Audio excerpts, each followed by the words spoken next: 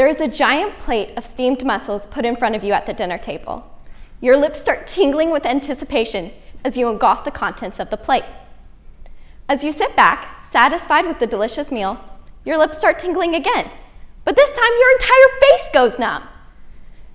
This could be due to paralytic shellfish poisoning, and you should absolutely go for help. Paralytic shellfish poisoning is caused by a toxin produced by microscopic algae.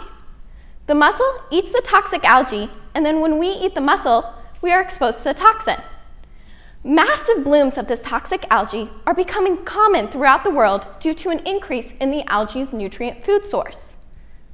More nutrients are being dumped into nearby waterways through wastewater treatment, fertilizer, and animal waste, directly affecting the toxin production and growth of this algae.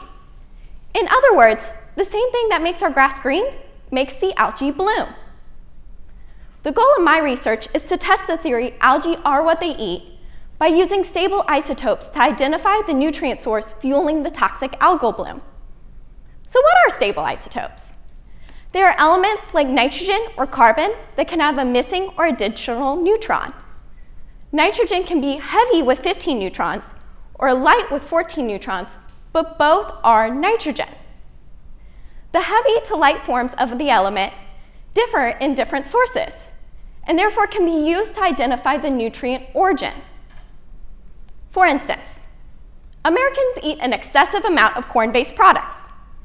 Corn has a high number of carbon-13 to carbon-12 atoms compared to other plant sources. This means that I will have more carbon-13 than somebody from another country.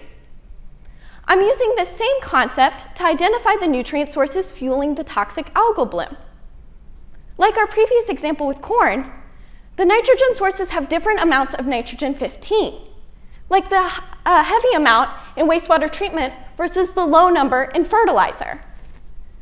From this research, the number of nitrogen-15 in the algae can be used to identify where to reduce nutrient discharge, to hopefully stop the algal bloom from occurring and reduce the number of cases of paralytic shellfish poisoning.